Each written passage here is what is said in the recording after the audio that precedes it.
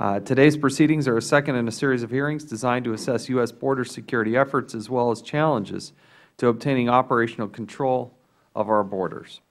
On June 27th of this year, the subcommittee received testimony from officials at Customs and Border Protection, Immigration and Customs Enforcement, and the Government Accountability Office.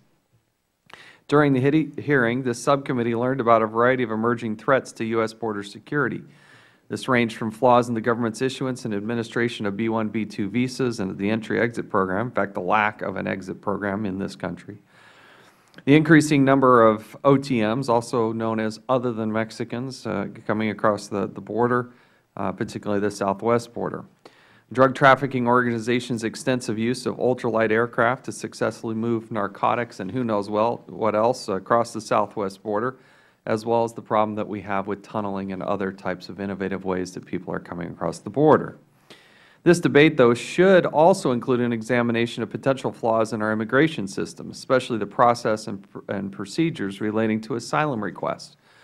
We need to be able to looking at visa reform. We are told that 40% of the people that come here, that are here illegally, came here legally.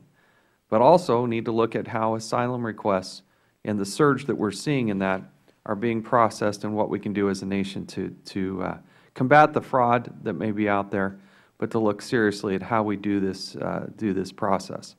The Immigration and Nationality Act, commonly known as INA, codified requirements defining the process and standards for the adjudication of asylum requests. Throughout the years, some alterations to the INA have been made through the Illegal Immigrant Reform and Immigrant Responsibility Act of 1996, as well as the Real ID Act of 2005. Both predate my participation here in this Congress.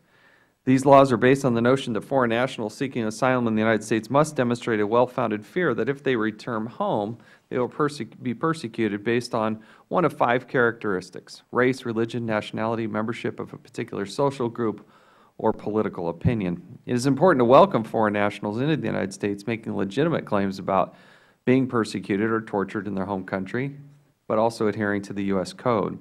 To obtain asylum in the United States, applicants can pursue their claims in 2 ways, through affirmative or defensive process. And we may get into the details and specificity of those, but at this time I will not go through the details of trying to explain that. USCIS estimates indicate that it will receive a total of 28,679 credible fear requests in fiscal year 2013. This is a 434% increase over the last 5 years. The majority of credible fear requests appear to be coming from countries such as El Salvador, Honduras, and Guatemala. Individuals from these countries constitute roughly 2/3 of all credible fear interviews in fiscal year 2013. It has been reported by the New York Times that USCIS's asylum request process has been exploited by potentially thousands of fraudulent applications.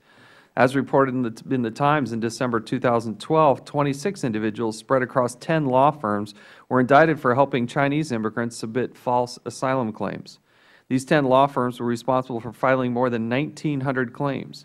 Even with such numbers, fraudulent claims processed at these law firms represent only a small portion of the potentially fraudulent asylum requests. There have been major cases in Sacramento, San Diego, and most notably, what happened in the Boston bombing situation, which we want to dive into at this hearing today. On April 2nd, myself and Congressman Bentivolio traveled along with committee staff to Yuma, Nogales, Arizona, to assess the Federal Government's most recent efforts to secure the border. I visited the Eloy detention facility in Arizona. I was briefed by prison and ICE officials. The committee learned that the individuals classified as OTMs, again also known as other than Mexicans, accounted for 900+ inmates from 60 different countries of the approximately 1,500 in the Eloy detention facility alone. This is one of, I think, at least 9 facilities that we have there in that area. Based on our conversation with CBP officers in Yuma and Nogales, there appears to be an increasingly trend of OTMs moving across the southwest border. A significant portion of the OTMs are coming from Latin America, including Guatemala and Honduras, in addition to India and China and other notable countries. The increase of OTMs appears to be correlated with some of the potential weaknesses in the legal immigration system. All of these statistics, personal accounts, and news reports point to an alarming trend that suggests there may be serious flaws in our legal immigration system, in addition to showing where some of the newest threats may be emerging. During my time there, I went to Phoenix, where I learned that people that are trying to go through this asylum process, when they are granted a court date, if you were to go through that process now, I was told that the court date that they would get would be in 2020. 2020. That doesn't seem to work for anybody. We have 3 administrative judges dealing with thousands of cases on their dockets, something that we may not be able to deal with directly here in this hearing, but another component of how we fix legal immigration. Today, we hope not only to discuss these potential flaws to the system, but solutions to ensure a more efficient system. We are the Oversight and Government Reform Committee. I want to emphasize that I commend and support the hard work and dedication of our law enforcement officers, those at CBP, ICE, USCIS, the men and women who are working in the offices, from the administrative posts to those doing the interviewing. They do a very difficult but very important job. I look forward to hearing from our witness and a productive conversation about improving the asylum application process.